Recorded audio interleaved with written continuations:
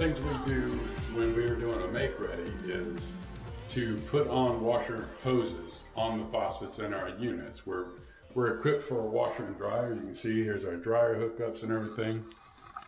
There's our washer hookups.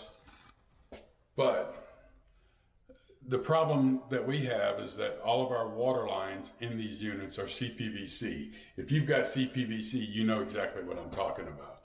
Even the faucets themselves are plastic, which, you know, there's nothing you can really do about it now.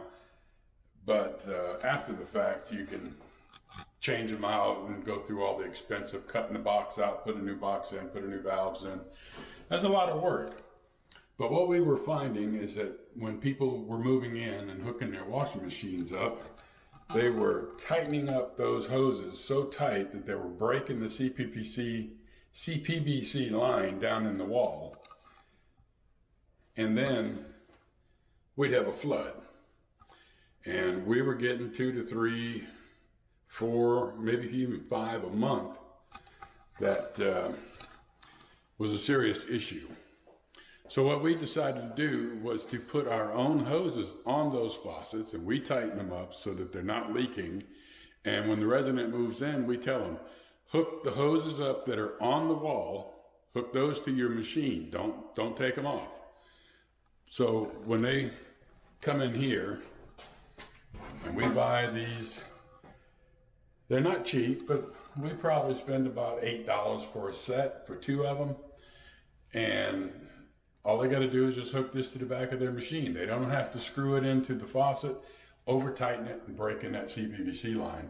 So it's knocked us down to where we might be getting 1 a month as opposed to 4 or 5 a month. And if you know anything about water extractions, you know that it can be very expensive to have somebody come in and water extract not just this apartment, but the one behind it, because it's going to flood too. And if it's upstairs, it's going to flood upstairs. It's going to flood upstairs and downstairs. So that water extraction and cleanup and drying time and everything, it's expensive. You're looking at about $2,000, $3,000 to get that done for 2 apartments. If it's more than 2, you really got a problem. So alleviate that problem. If you have CPVC pipes and this is an issue for you, for the washer lines, it's a good fix. Trust me. If I can cut down half of what we were getting by putting hoses on that washer connection, it paid for itself. So like I said, we pay about $8 for a pair of them from the local appliance parts distributor. And we put them on for the resident. From then on, all they got to do is put it to their machine. All they got to touch on the back of the machine is turn the water on, and then they can wash clothes, no problem. No fuss, no muss, you know? So, yeah, if you've got CPVC for your water lines and you're having a problem with broken lines, go ahead and make the small investment of buying some washer hoses. Put them on there, tell the future resident not to take them off, but to use them. You're going to cut yourself some problems later down the line.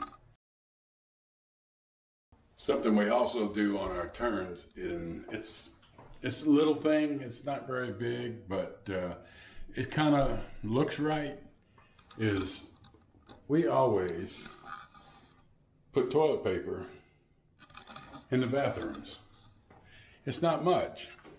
But, you know, it's like I said, it's the little things that count. When somebody's coming in to move in, you don't know, excuse the light, you don't know what they've got. They've got maybe toilet paper, but it's packed up in a box. And so we always go ahead and supply a roll of, well, it's not the best toilet paper. We don't spend a whole lot on it, but, you know, in a pinch, people will use it. So it's one of those things that if somebody needs it, it's here. When they move in, they don't have to worry about not having toilet paper. And we also go the other step and we give them their first roll of paper towels for the unit. So, you know, we do the hoses, we do the paper towels, we do the toilet paper, and this is all the little things, you know. Just the little things. Here's a little thing. When you're putting these screws in, we always try to make a point to make them uniform.